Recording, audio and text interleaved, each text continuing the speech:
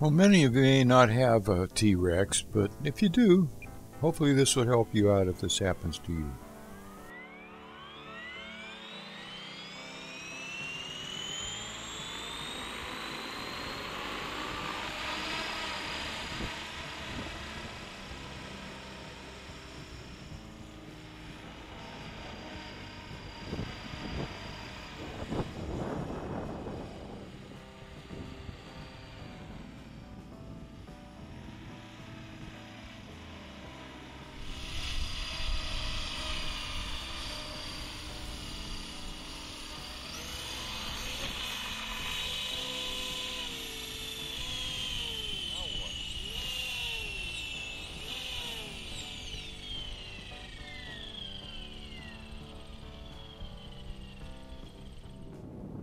What happened?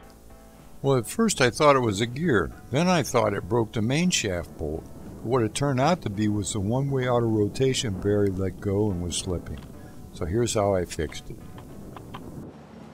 Okay, the first thing you want to do is remove this bolt right here that holds the gear to the shaft from rotating. Once you loosen that up, you can pull that out like that. The next thing you want to do is remove all the ball links from your swash plate. Use a tool like this, and that pops them right off. So you get them all off. So then you want to get this out of here. So without having to take the whole thing apart, if you gently pull up on this, you can actually flip that out like that. And now your whole unit comes off. And then the gear pops out just like that. And there's the whole unit. Alright, this is your one-way bearing here. So let's go ahead and I'm going to show you what to do now. Okay, we'll take this apart now.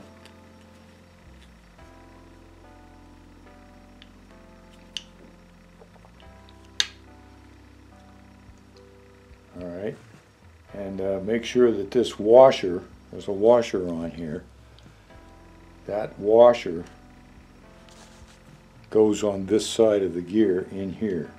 So we just set that down right now so I can know what that is. Here's the shaft, and the one-way bearing is in here. I'm going to go ahead and pull this out of here, noting that it's on this side. This is the side with the screws. That's the side that has to go back up in. Okay, so I'm going to take that out. Okay, this is the one-way bearing that has gone bad. They have upgrades, but I just ordered a standard replacement for the T-Rex 500. This is an H520T one-way bearing, and we're going to pop that out, and I'm going to show you how to put in the new one. All you need is a drill press. So if you don't have a drill press, you can probably find somebody that has one. It takes no time at all to do this. I'm going to show you. So let's go up and do it. Okay, here's the gear. I'm going to press it out. Press it out from this side with the metal ring on it, and press it out on this side where it's sticking out already a little bit. Now, note the writing on the bearing is on this side. And on the bearing, the new bearing, you have to have the writing on the same side when you press that back in. So you don't want to forget that. That goes on this side. Okay, not this side, this side. This is the side the writing has to go on. And what I'm going to do is just going to set this down. I've got a little bit of a wedge here, and I'm going to set this down on top of that like that. And I'm going to take the bearing and just set it down here, the new bearing. Okay, I've got 11/32 1/4-inch drive socket, and what you want to do is close the chuck and make sure that that is centered on there. And then you just want to crank down on this slightly and make sure you're totally centered on the bearing. And everything is straight up and down. And when you crank down on this, that bearing should pop right out.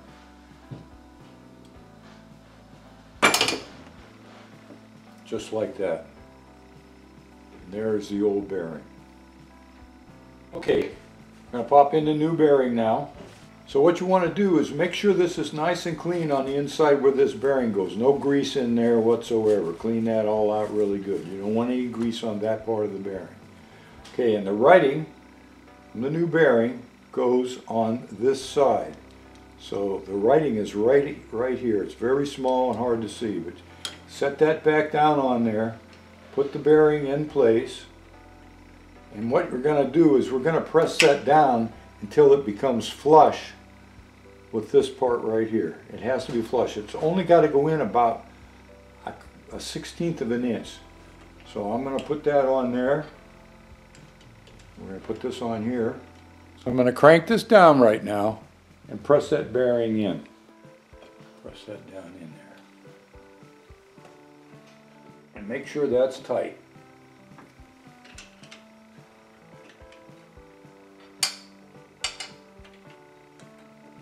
And there we go. It's flush and the bearing is in. So let's put the helicopter back together and give it a try. Next thing you want to do is take this piece right here and stick it in this way. Okay? Pop it in just like that. And you'll see that you will have time, you would only be able to turn it one way. That's the one-way bearing. Then put this small washer back on there like this. And then put this gear on. So once you get the gear on, make sure that this is lined up so that this bolt will be able to fit through the hole. And I'm going to just go ahead and push that in just like this.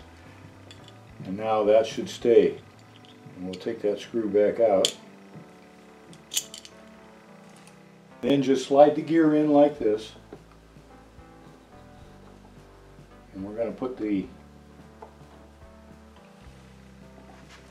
rotor assembly on like this. Line that up, drop that in like that. You need to put this ball link on here. Got to pop that back on.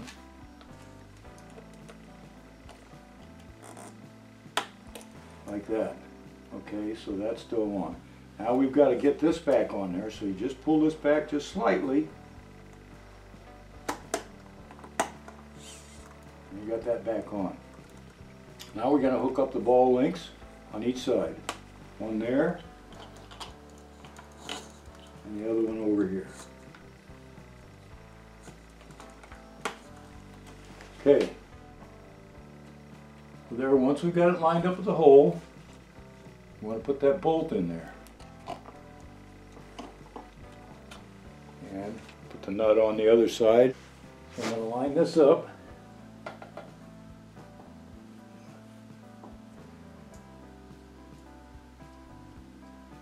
Battery in here.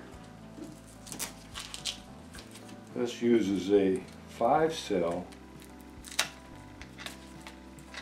5,000 milliamp battery.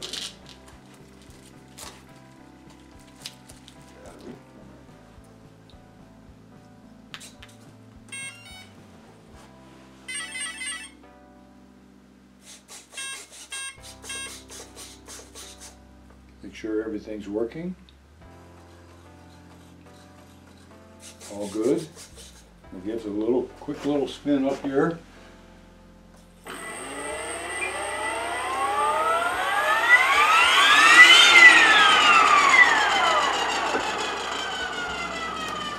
And there we go.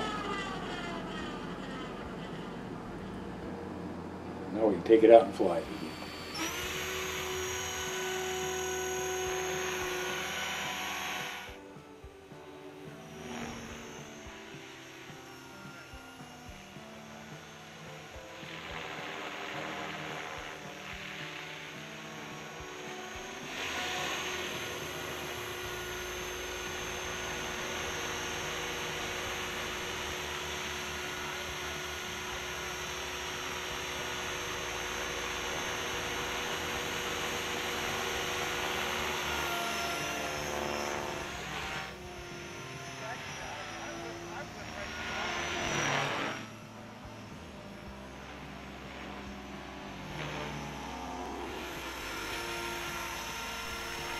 Well, like I said before, not many of you may have a T-Rex, but if this helps any one of you, then I'm grateful.